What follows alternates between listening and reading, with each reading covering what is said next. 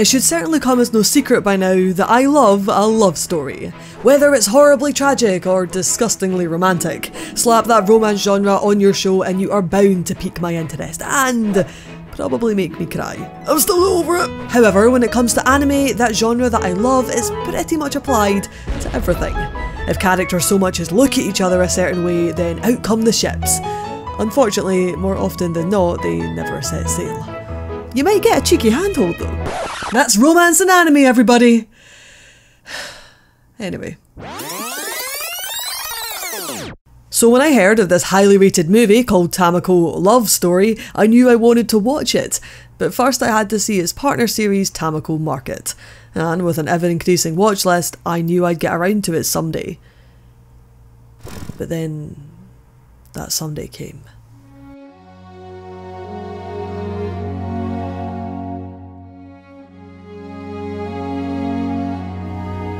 Watching this anime turn from being I'll do it eventually to an absolute necessity. I have tried writing about what happened at Kyoto Animation, but every time I do, the words feel wrong and I lose my way in grief. So instead, I wanted to use this tiny platform that I have to talk about the things that I love. To talk about the Kyoto Animation shows that I adore. And I thought, where better to start than the one that I fell for recently. Even if it's not a love story. At least, not in the way you might think. Tamako Market, and by extension Tamako Love Story, are the kind of anime that rub people up the wrong way, often branded as moe garbage and passed off as the type of show that won't appeal to everyone. But I'd argue they actually appeal to everyone, because this is Naoko Yamada and there is no director in this space who encapsulates human emotions quite the way she does. I often feel as if she strips my feelings bare, teasing them out over whatever runtime she's given, so that when her piece is said, all my barriers are down, and I'm sad, and I'm lost, and I'm longing, and I'm broken, and I'm elated. She is a true storyteller of the human existence, and through the Tamako series she showcases that talent in spectacular ways by focusing on days. Those moments in our lives that seemingly mean nothing at all. Often we'll look back at the life we've lived. Our memories recall the hardships, the trials, the high points and the low ones.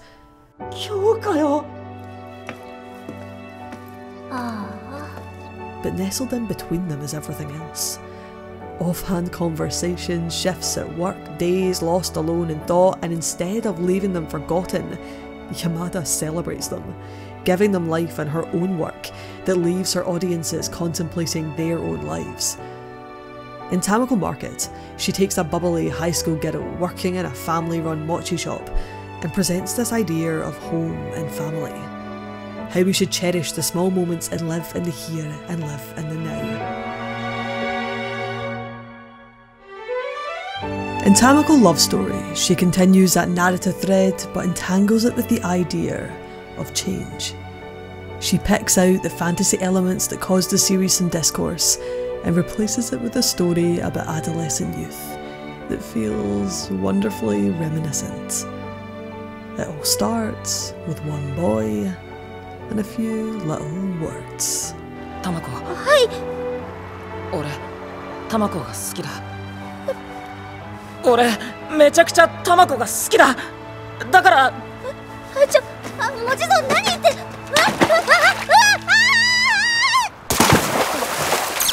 Hang on a second there, Isla. I thought you said this wasn't a love story. Well, it's not. The confession is just used as a guise to bring us to the end, creating a movie that is about moving forward and leaving the past behind. So much so that this isn't just a tale about Tamako and Mochizo, but about everyone else around them. We start the ball rolling on this with Best Girl Kana, who wants the Baton Club to have one last event together before they leave high school. And throughout all her humorous antidotes and antics, she serves as a catalyst for change in others, but also as a means of support, most notably towards Midori. In Tamako Market, It's framed very early on that Midori has romantic feelings towards Tamako. There is an episode dedicated to her unspoken affection after all, and there are callbacks towards this subplot as the anime and subsequent movie progress. 誰にも名前の付けられない気持ちがある。多分ある。 Those feelings are never given a direct name. But Yamada does what Yamada does best and leaves the audience to figure out the characters' emotions through their actions and the world around them. In Midori's case, she's jealous in Tamako Market, noticeably heartbroken in Tamako Love Story. Because this is not Midori's love story. And so in order to move on and push past her past self, she lets Tamako go. It's bittersweet, because in aiding Tamako's decision, Midori's feelings are recognised by Kana. Kana tells Midori she has a nice expression. And later, when they're running towards the tree to help Kana overcome her fear of heights, Midori screams. A callback to earlier in the movie when Mochizo screams very much the same.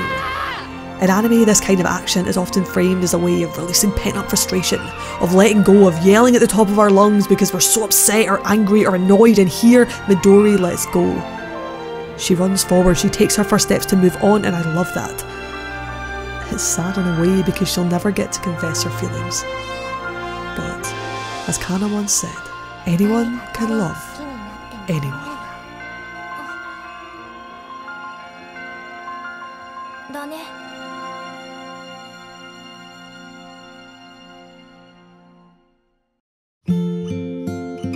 Both of their arcs come to a close up on that tree, looking out on a new horizon.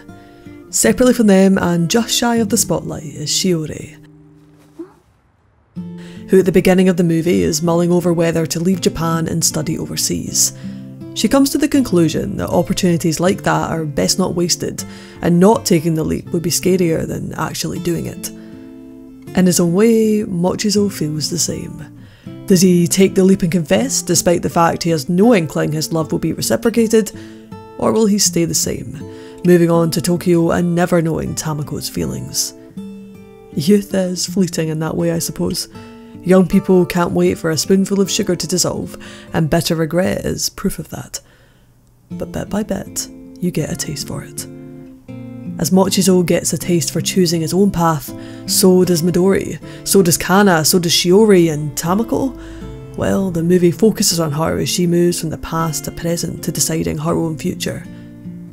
But not before she finds out that our choices can be gone in an instant.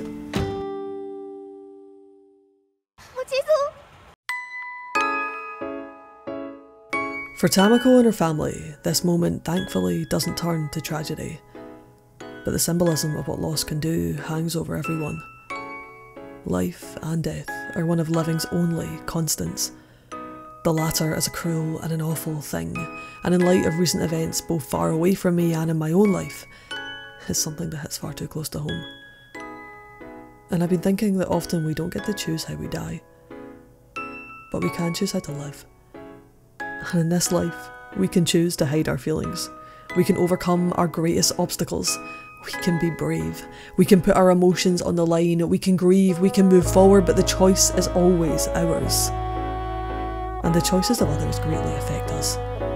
If it wasn't for Kana's moments, for Shiori's moments, for Midori's moments, for Tamako's mum's moments, for her dad's, for her grandpa's, for her sisters and Mochizo's, then she would have never come to the platform edge. If it wasn't for the in-between days, nestled amongst her biggest highs and her biggest lows, then Tamako never would have been able to catch that cup. Through a blur of colour and brightness, through subtle animation and even subtler conversations, through music and action and framing and glorious directing, Yamada creates a tale of self-discovery. She paints Tamako in a way that reflects all of us at one stage in our lives. She turns a seemingly nothing film into one of the best examples of adolescent youth on screen, grabbing us and pushing us towards that station with Tamako, sitting us in a front row seat to watch how that change can come to a conclusion. Yeah, Tamako Love Story.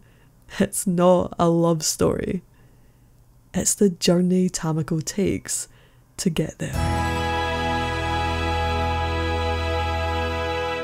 In the beginning, I told you that I love a love story.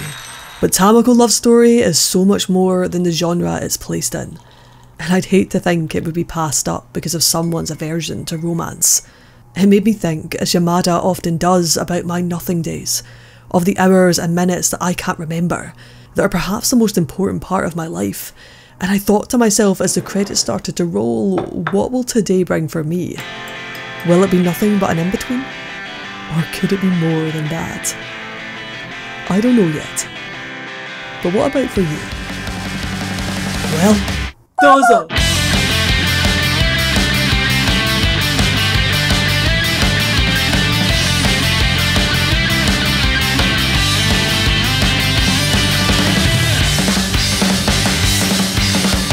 Well, that was a thing. Thank you so much for watching and listening to me talk about Tamako Love Story. I really did fall for everything this movie had to offer, and it was so much more than I ever imagined it would be.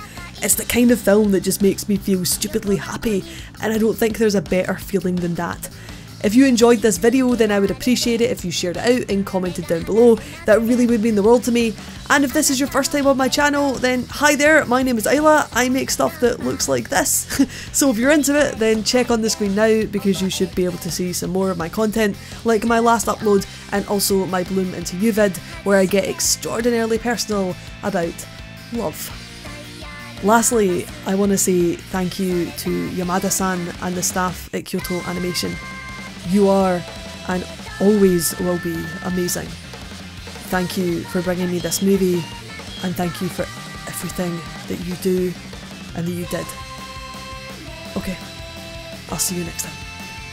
Bye for now.